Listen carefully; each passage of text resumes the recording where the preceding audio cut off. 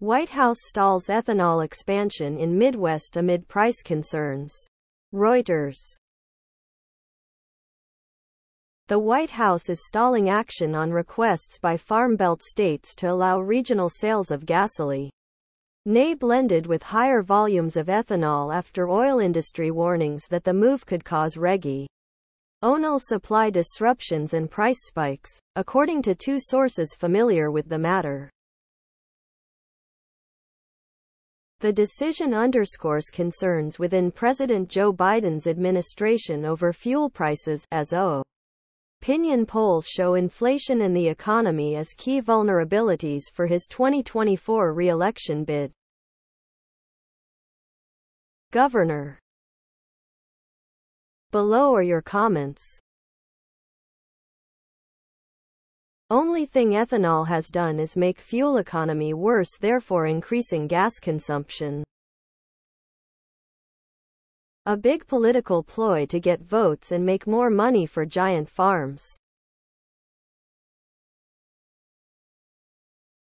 Ethanol destroys engines as it is. Food corn should be raised, not fuel corn. We cannot eat our cars to survive. Same amount of time in the field to till, same amount of water, fertilizer, and pesticide application. N costs. And the difference is cost of seed and the end use of the corn.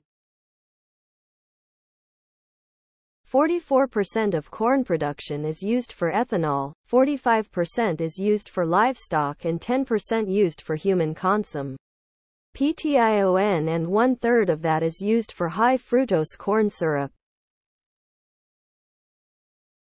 It takes 3 gallons of water to make 1 gallon of ethanol. The whole thing was just a subsidy for corn producing states. Ethanol, the dream fuel of the people who make small engine carburetors. This stuff gums them up very quickly, even during the summer season. It's not enough to run them dry for the winter. And to what end?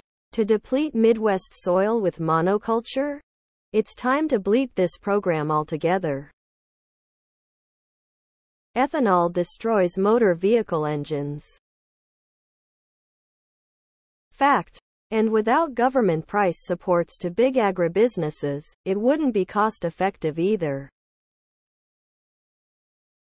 And since when is anybody really interested in air quality? If they were, they would go electric. Next news. Biden's clean energy agenda faces mounting headwinds. Reuters. Cancelled offshore wind projects, imperiled solar factories, fading demand for electric vehicles.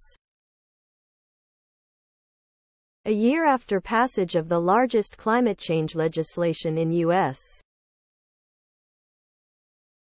history, meant to touch off a boom in American clean energy development, economic realities are fraying President Joe Biden's agenda.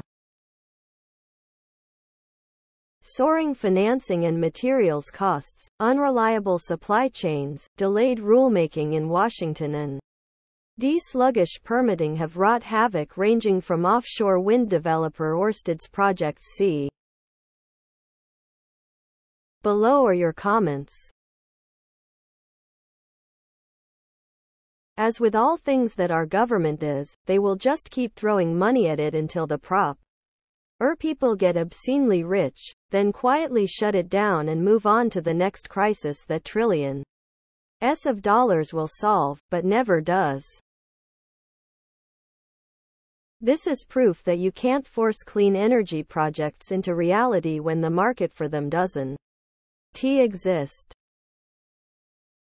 It's another great waste of taxpayers' money and the failed government of the Biden administration. If there are as many clean energy enthusiasts out there as the left-leaning media suggests, the market would be driving these projects, and options and government mandates and taxpayer funding wouldn't be necessary. It has nothing to do with clean energy, but everything to do with the redistribution of wealth and massing control. Global climate warming change is the great boogeyman and snake oil of the 21st century. Next news. We're not here to talk about fights. Drama in Congress is starting to spill over. Business Insider. Tensions in Congress are rising to the point that lawmakers are close to throwing hands. Below are your comments. Old Republican Party is gone, and it is never coming back, Trump. Just like he said, the once proud grand old party who stood for decency, honesty, integrity and the people is no more. Now it is the party of Trump and his worshippers such as Graham, McConnell, Green. Republicans, the party of Jesus, family values and character. I think these fights are pro forma. It is really just a new way of raising campaign funds, and it is embarrassing. This is why we have a sergeant at arms in the House. That person should be enforcing decorum.